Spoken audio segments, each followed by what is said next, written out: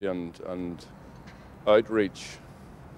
But I mean, we had to be patient about all of this, and again I make the point that we have to be measured, because we are here trying to convince a very large constituency that there is worth in us being here, and that's why we do not seek to exaggerate the frustrations or the difficulties, because, as I said before, they're not a test of us.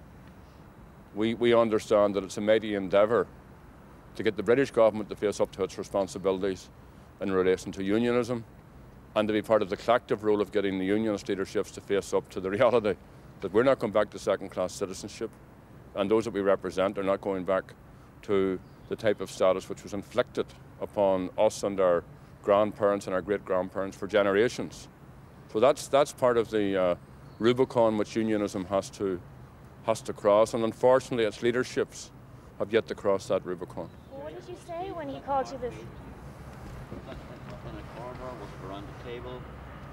What statement was that made yesterday to you? It was made yesterday during an adjournment. Did you attempt to speak to him and that was his response?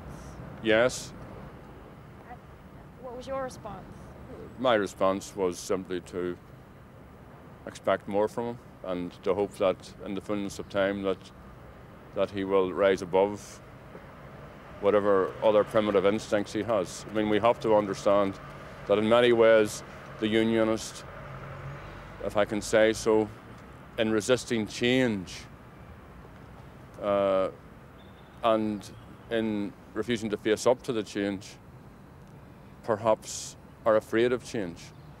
And without patronising them and without in any way being provocative, that's a challenge for us. It's up to us to assure them that their best future is on the island of Ireland with the rest of us.